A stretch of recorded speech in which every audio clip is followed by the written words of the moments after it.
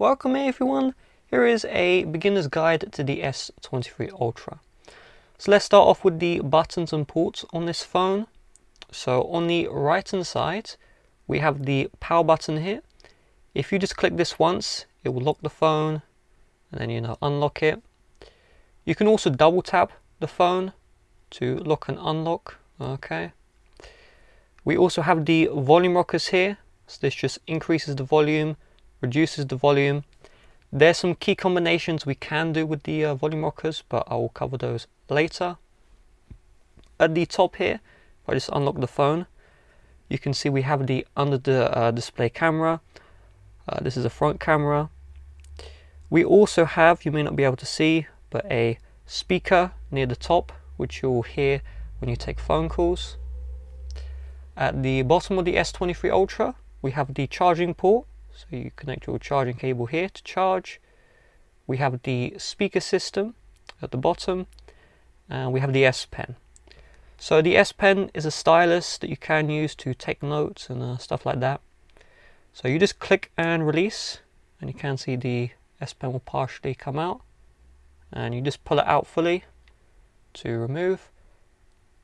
And to place back in, you just need to click back in, and you can see it will fit flushly. It doesn't matter if you put the S Pen back in the wrong way, you can see it will still fit, no problem.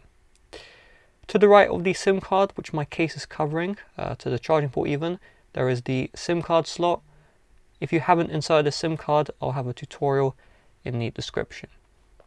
So heading over to the lock screen here, we have these shortcut buttons, and if you just swipe up, you can see this is going to initiate the flash.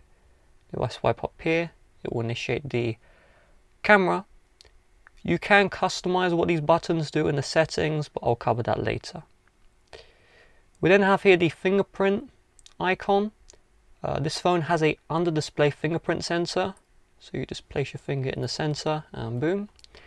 If you haven't set up the fingerprint, I'll cover that in a little bit. We also have at the top the carrier. So I have two carriers, so it has a little line to separate. And then you have the alarm symbol, which shows alarms active, a Bluetooth symbol, which shows Bluetooth's on, Wi-Fi, your cellular connections, and your battery percentage. And we have the time here and the date. When we go to the home screen here, you're going to see your own selection of apps. Not all of the apps will show up.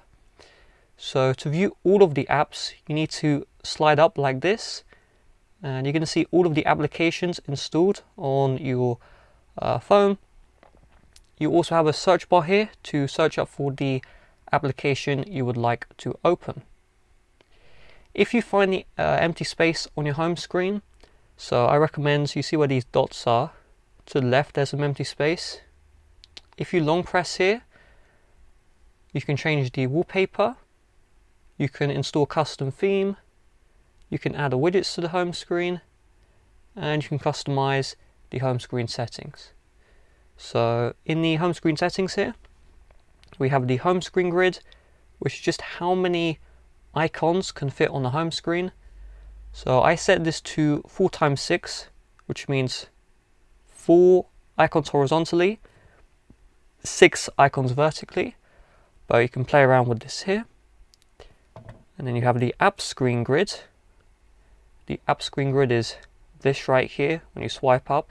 Okay. So I leave this at default 4x5, but you can change this. And the more icons you want, the smaller they get. And then you have the folder grid, which is the size of folders. So let's create a folder. We just long press, drag, and drop, and you can see it will create a folder like this. And in order to remove a folder, you just drag and then drop out of the folder. Okay, so let's do this one more time. See, drag, drop, drag, and then move out of the folder and then drop. To add an app on the home screen, we slide up to the app drawer. We're gonna find the app in question, and you just drag, then move to the bottom and drop. If you want to move which page this app is on, long press and then just drag near the edge, okay, like this. You can see it's going to move the page. Now let's discuss customizing the lock screen. So if we go to the settings, and we're going to find where it says lock screen, tap on this. This is where you can change the lock screen settings, okay. You can see all of these here. So the main things you want to change is where lock screen is. Just tap on edit.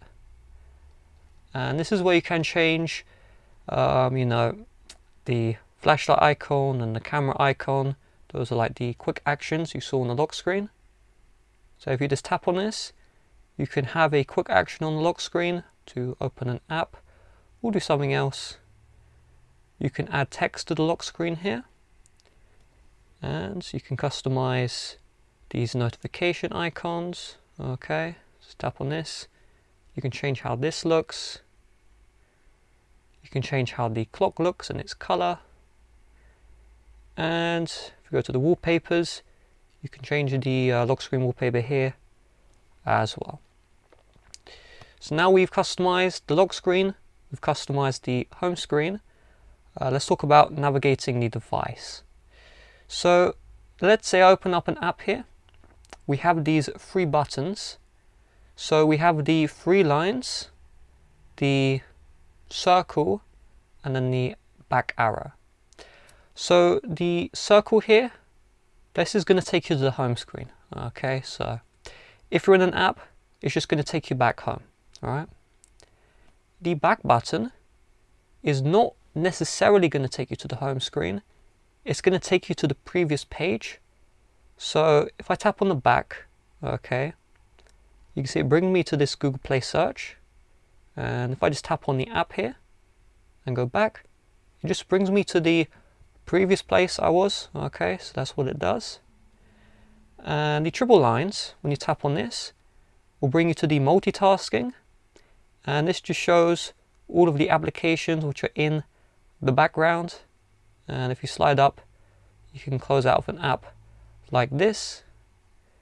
If you want to close out of all apps from the multitasking, you just tap on close all, and that should help save with the battery life.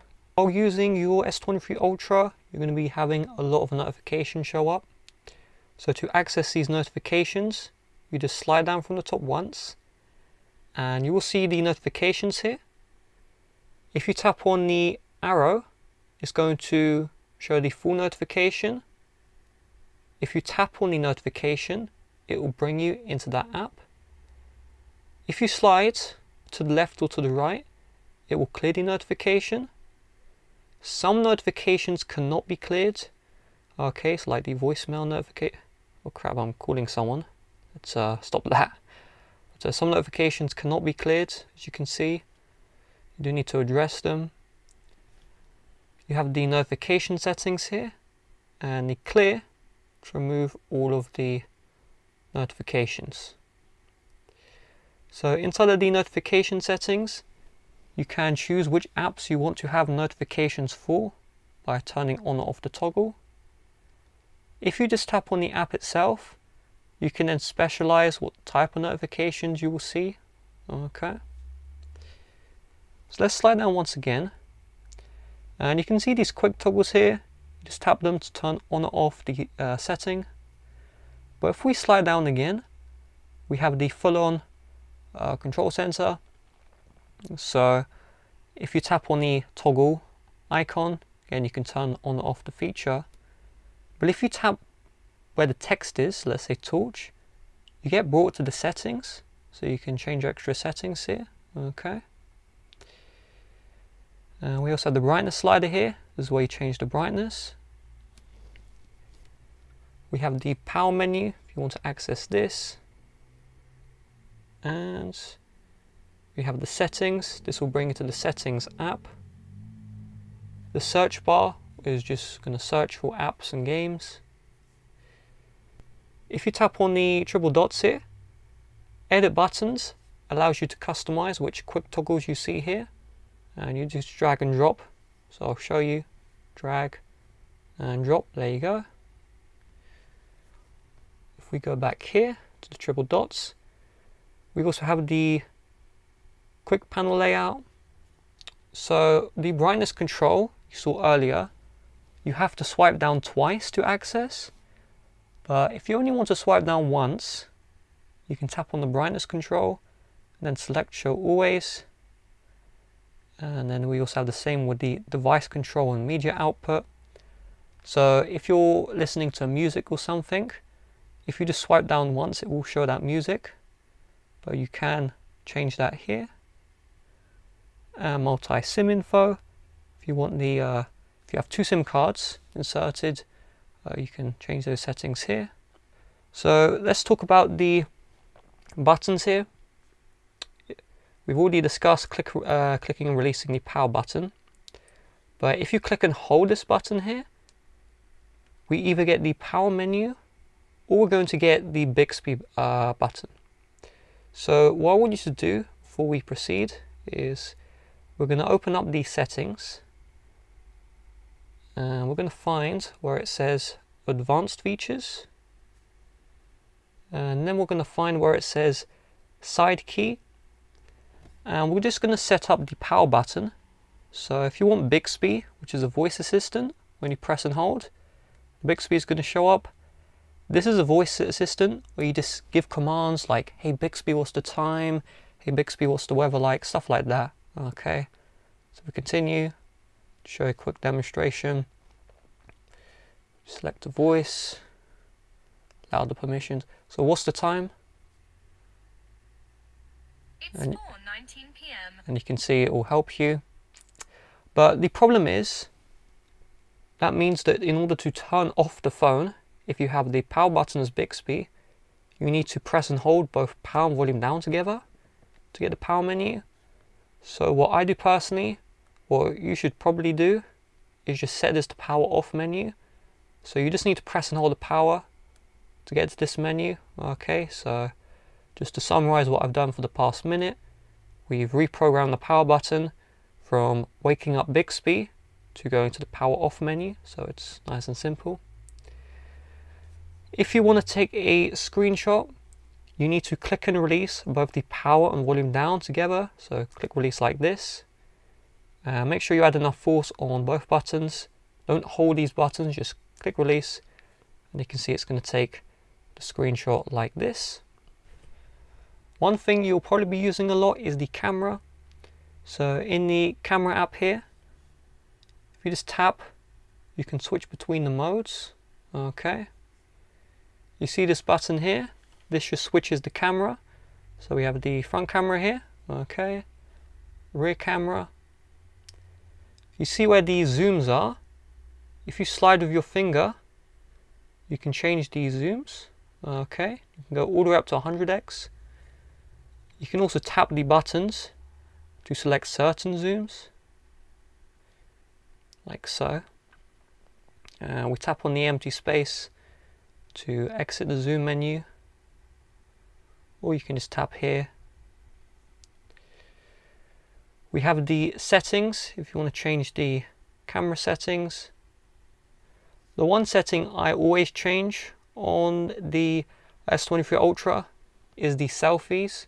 So save selfies as previewed. Definitely turn this one on, because the Samsung will like flip your front facing camera. It's very weird. Just turn this one on, trust me. You have other settings you can play around here as well, and let's give a description. So to take a picture, just tap the button, or you can click the volume button. If you long press the photo, you can start a recording, and if you release it will stop the recording. If you long press again and you drag to the lock, you can now start a recording, and even after your hands are released it will still continue. So you can pause the recording here, resume, and there's the stop button here as well. You can also go to the video and just click like this. Okay. If you are recording a video and you just need to take a picture at the same time, click this button to take the picture as well.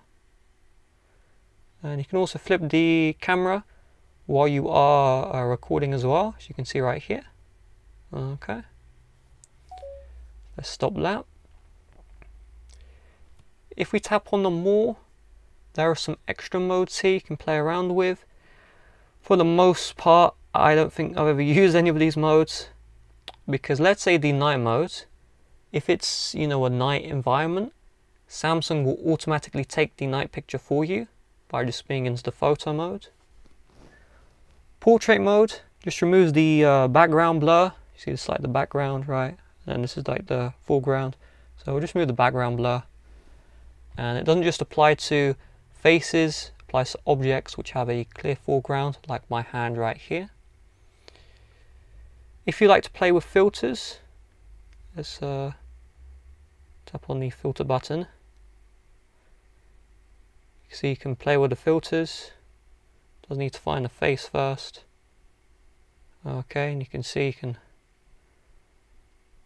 play with all these filters if you would like. After the picture is taken, you can still add filters, so it's not like you have to do it before the shot. We have the aspect ratio, which is just the, you can see, it changes how much is captured. 3:4 will capture the most. When you do like 9:16, it just crops the image, zooms in. You also have the timer, which is a countdown before the picture starts.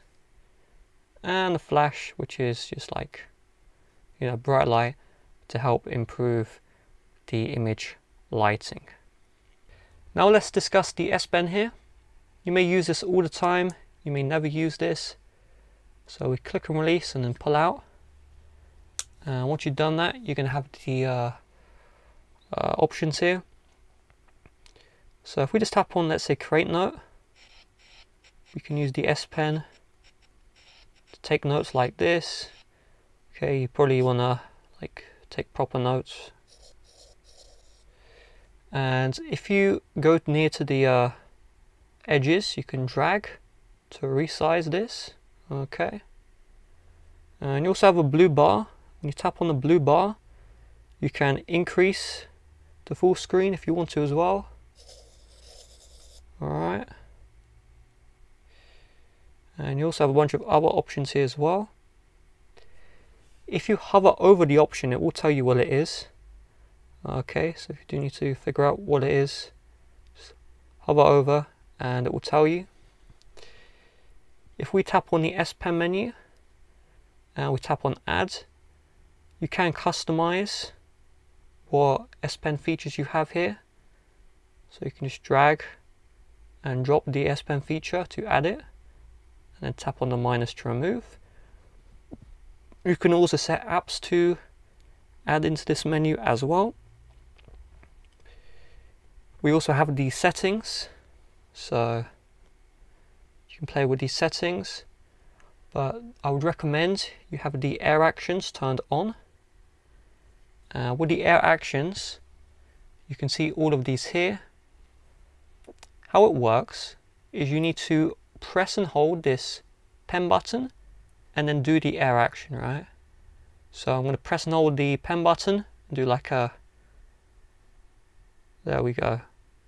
I don't know how to describe that. It's a less than sign, and you can see how it takes me back, and then the up arrow to go home, etc. The main actions I personally use is if you press and hold the S Pen button, it's going to open up the camera. And what's great about this is, let's say you're trying to take a selfie, right?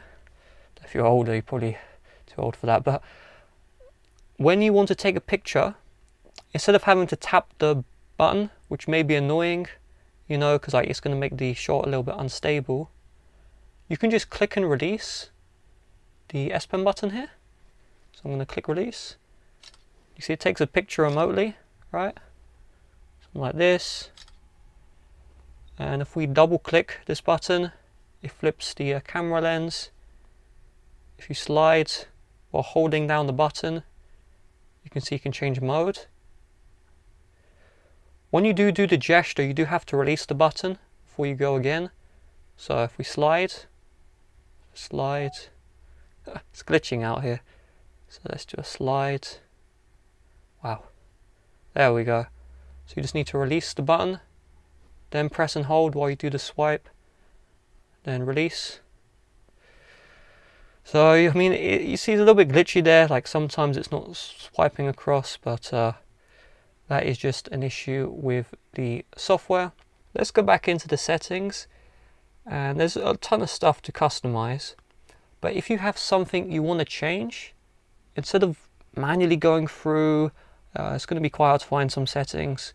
What you can do instead is just tap on the search bar and then search for what you want. So let's search up something. Let's say I want to add a fingerprint. I'm just going to search up for fingerprint. And we can see the fingerprints at the top hits. If we tap into this, we can see, there we go, it's going to bring you to the setting you'd like. So very useful if you need to find something. I recommend you just search it up first. If you can't find it, most likely the setting will be hidden inside of the advanced features, general management, or the connections area. Okay, so just look at those three. If you still can't find it, you best bet is just to use Google. So that is the intro guide. I mean, there's so much to discover. I would mainly just play around in the settings to do most of the customization. If you would like to help support the channel, please do check the description, and there'll be a bunch of videos in the description, like more in-depth guides. Bye bye.